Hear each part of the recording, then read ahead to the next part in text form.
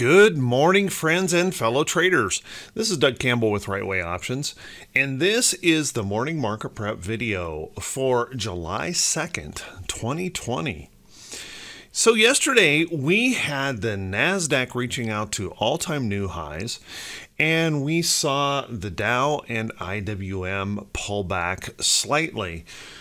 So what does that mean for today? Well, how about we grab ourselves something to drink, settle in, and let's get ready for the Thursday edition, which is just as good as the Friday edition this week of the morning market prep video. So this morning, as we face a early market closure today in observance of the 4th of July holiday, it's all bulls all the time. We're gapping up big time here this morning in anticipation of rehiring numbers that could hit all-time records based on, since the number has been recorded. Consensus estimates are suggesting 3 million folks were rehired last month, gapping, and everyone is anticipating a big positive number on that. The numbers that remain unemployed don't seem to matter. It's all bulls all the time right now, and what we've been kind of joking about in the Right Way Options trading room is bad news is good news, and good news is excellent news in this market. So while we hit new record highs in the NASDAQ, yesterday we also hit new record daily highs of coronavirus infections. So kind of an interesting situation that we're dealing with here in the market, and I suspect this rampant bullishness will end here relatively soon, as we kind of come to grips with what these new shutdowns and states rolling back reopenings actually means. Right now it's just a ravenous appetite. There seems to be no price that's too high on some of these stocks for folks to want to buy. So let's take a look at the technicals here in the chart and let's see what we've got going on. Diamonds, as you can see, we did break that upside trend, and we're up here testing the upside of that this morning. We're looking at a gap up open, looking to push this market back higher. As you can see right now, we're looking about a 250 point gap up open that may put us right back up in here to test that 500-day or even that 200-day moving average in the Dow chart. But let's keep in mind we are still under those averages.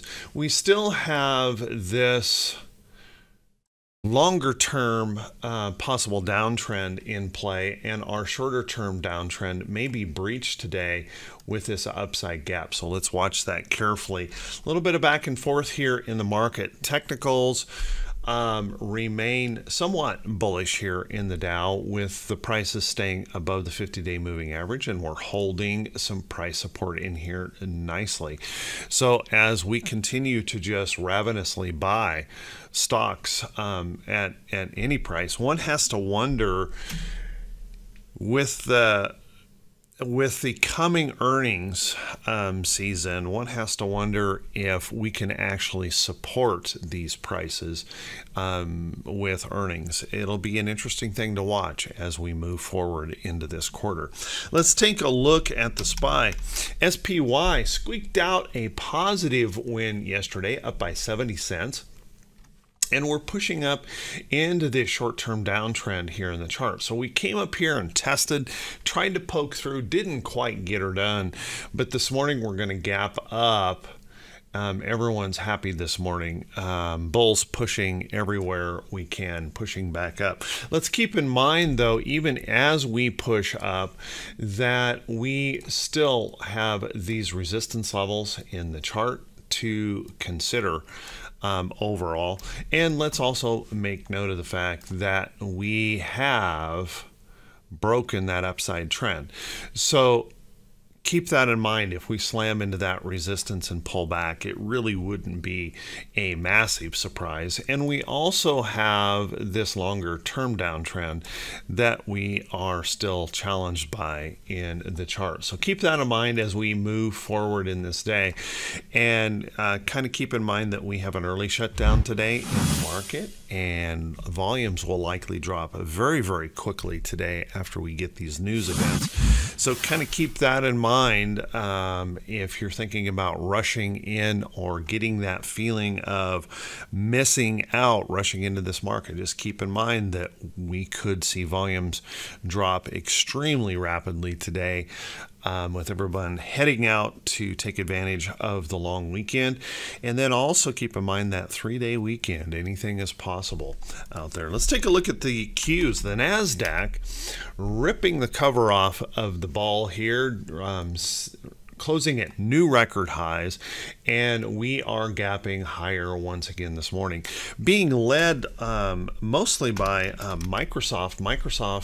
New record highs here in Microsoft, and Amazon ripping to new record highs, which does make some sense considering coronavirus and the fact that they are a major beneficiary of the shopping as coronavirus continues to surge around the country. So we're looking at opening Amazon at a new record high this morning as well, as those tech stocks continue to do the majority of lifting in the market. Let's take a look at the technicals here of the Qs.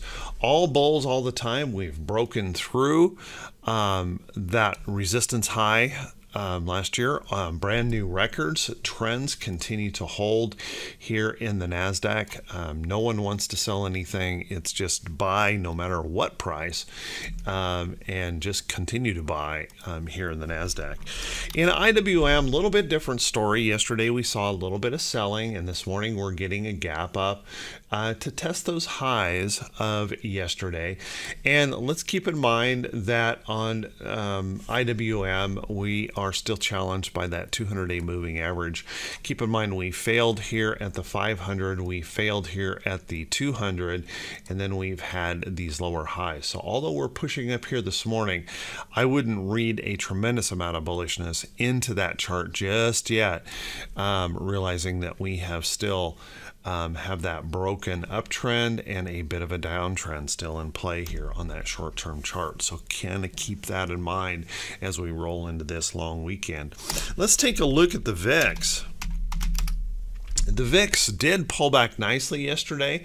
We did drop below that 30 handle, which is a nice thing to see. We are still holding the lows of this uptrend break, or excuse me, downtrend break. So we broke that downtrend, we rallied back up, and now we're pulling back. And this morning, I suspect we're going to get a substantial gap down in the VIX based on what we see. We could be back down here testing that 200-day moving average. So let's watch that closely. Fear, it's remarkable to me that we don't care about coronavirus and the shutdowns. It is just truly remarkable to me that this is going on. But whether I understand it or not, my job is to follow the price action of the chart. And that's exactly what I've been doing, and continuing to trade in this market as we continue to rally up. So keep that in mind. This could shift or change at any time really quickly, but let's just stay with the market direction as long as the market wants to continue to rally. Let's take a look at T2122. T2122 is the 4-week new high, new low ratio. And whoops, wrong chart. We have an interesting situation here where we have gone from completely into the bullish reversal zone. I suspect this morning we will be right up here again in the bearish reversal zone as we continue this wild volatility whipping back and forth in the market. Who knows what comes next? T2122 does not give us a directional assumption. It just tells us when we've kind of reached extremes, and I suspect we'll be reaching that extreme this morning. We were up here yesterday at one point in time on the gap up and then pulled back, so we should be well up into this bearish reversal zone first thing this morning on this gap up open. T2101, the absolute breadth indicator, really kind of displays the problem that we have going on here in the market, I think, quite well. And that is, as the market continues to surge back higher, notice that the breadth of the market continues to decline. We are rapidly falling, as a matter of fact, in breadth, meaning that there are fewer and fewer companies getting the lift here in the market. So keep that in mind. If we do reverse, if we do find sellers, if those bears step in, we could see a real quick sell-off if that occurs when we have a market breadth falling like this against such a wild rally to the upside. So just keep that in mind. Just a little warning out there that if we do start to turn, we could see that turn happen quickly, and it could be rather brutal. So watch out for that possibility. Let's take a look at our economic calendar for today. Our economic calendar, we're busy morning today on that calendar. As you can see here, we have the employment situation number. This is the one that everybody is keying off of right now. That employment situation could hit a new record since the number has been recorded of rehirings, about 3 million folks being rehired last month, which is wonderful, but that doesn't solve the problem of the 40 million people still unemployed. But we're choosing to take any news as good news right now, and that is good news. Don't get me wrong. It's just that these are historic numbers that have been going on, and the market is choosing to ignore anything that is just not good. We're just buying everything that we can. So unemployment situation number looks like it will be a good positive number today, and estimates are around 3 million folks were rehired last month. International trading goods comes right after that, and jobless claims we're expecting about 1.4 million filing for unemployment last month. The last 2 weeks they have missed on that estimate, and we have seen a higher number of claims than what the estimates were. So hopefully this one comes closer, because right now, if that were to be a miss on that number, we could see that selling come in on that. So watch that closely. Again, good numbers are great, are good. Bad numbers are good. So anything is possible here this morning, so let's watch this pretty closely. Factory orders then at 10 o'clock. I suspect by about 10 o'clock we're going to see volumes in the market just cavitate. Traders will be heading out to take advantage of the early shutdown in the market today. Remember, market closes 2 p.m. Eastern time today, and then we are closed tomorrow for the 3-day weekend and the holiday. Let's take a look at our earnings calendar. We do have a few on the earnings calendar today. There's 7 companies reporting, but I got to be honest, really not much in there that would be particularly notable today. We have KFY reporting today. You can see the really wide bid-ask spread so far this morning. We're awaiting that report, and nothing so far in there. What I will say is the stock has been trending up, and we had a nice little move up in anticipation of those earnings, so we'll have to wait and see what goes on there. And my calendar is showing Jefferies could be possibly reporting today. We might want to keep an eye on that. You can see we have a large bid-ask spread here as well, spreading out, so keep an eye on Jefferies this morning. Other than that, really not much in that earnings calendar to be particularly noteworthy. Let's take a quick look at some stocks that could be setting up. But before we do that, everyone, if you could do me a quick favor, if this is the first time you've seen these videos, if you could please click that subscribe button on YouTube and also click that bell icon when it pops up. And if you feel that these videos are worthy at all, please do me a favor, click that thumbs up button and leave a brief comment. That helps us continue to grow the channel, and I just want to say thanks to everyone. I honestly would have never expected that, you know, I'm looking at 13,000 subscribers. I never would have expected there'd be that many people that would pay attention to videos like this. So I truly want to say thank you very much to everyone who does take the time to do those things and supports the channel and the content. I truly appreciate it. You guys mean the world to me. Thank you very much. Let's take a look at some of these stocks that are setting up and a few things that you might want to keep an eye on. Now, one thing that I mentioned is with the coronavirus rallying like it is, it seems like there's been a real move toward corona-related stocks. Take a look at Grubhub. Grubhub has been trying really hard to break out up here.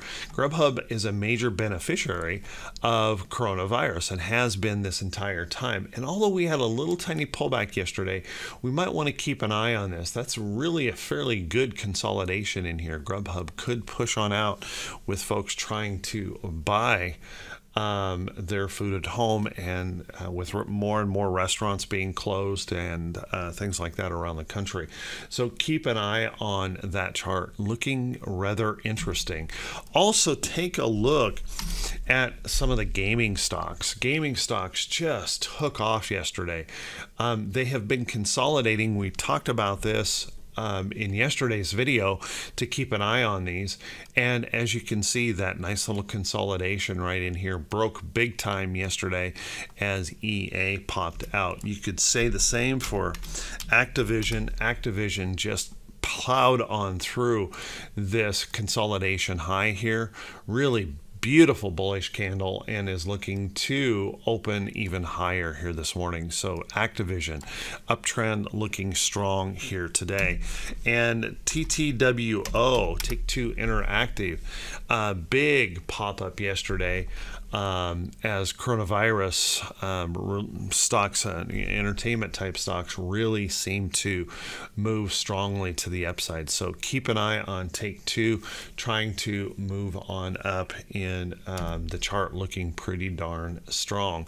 You might also want to take a look at stocks like Cisco. Cisco did not get the move yesterday that I was hoping. And by the way, I do hold this, just for full disclosure here, I do hold Cisco. Looking at this little rally and looking at a downtrend here that we broke, and we're trying to hold this area in here support. Watch for that next opportunity for this to pop up out of here. If techs are going to remain strong, maybe Cisco can finally start moving along, and they had a really good earnings report. See if they can start moving along. And this is another one of those beneficiaries of coronavirus, because they are responsible for a good deal of the meeting streaming technologies that we have nowadays that have allowed companies to continue to produce. And so they're looking for a really strong quarter looking forward as more and more companies move to that streaming platform, keeping folks at home from work. So keep an eye on that, looking pretty good. Take a look at eBay. eBay continuing to move higher, another big winner in Corona land here as folks are purchasing from home more than ever. And so we have eBay rallying up strongly here, continuing to move up. I don't know that I would chase this. I'd probably watch and wait for the next rest or pullback in here for that opportunity to follow that trend higher. But eBay showing lots and lots of strength here overall. Also, take a look at Bed Bath & Beyond. Now, I don't know what inspired Bed Bath & Beyond. This was kind of a, well, this was an ugly company for a long time. And suddenly we have just embraced Bed Bath & Beyond here in this chart and moving up sharply. And as you can see, breaking through resistance highs, consolidating that move. We want to watch for that next opportunity to move higher in that chart, looking pretty darn good overall. So keep an eye on stocks like that. Last but not least, today, take a look at Clorox. Clorox, obviously a beneficiary of coronavirus. You can see it's been rallying strongly as folks look for ways to sanitize their home and hands and everything. Clorox doing very, very well, and you can see breaking out to these new highs, showing some strength here. So keep an eye on Clorox, still moving up nicely. So with that, everyone, hey, I want to wish you all a fantastic day. I want to wish you great profits in your trading. And please, everyone, on this holiday, be safe. Make sure you're following the guidelines. Don't from what we have seen, the folks who have said it, if you get this virus, it's something you want to avoid if you can. So please remain safe. Take care of yourself and your family. And I'll see you all right back here bright and early Monday morning after a 3-day weekend. Everyone, take care. Be safe. We'll see you Monday. Have a good one.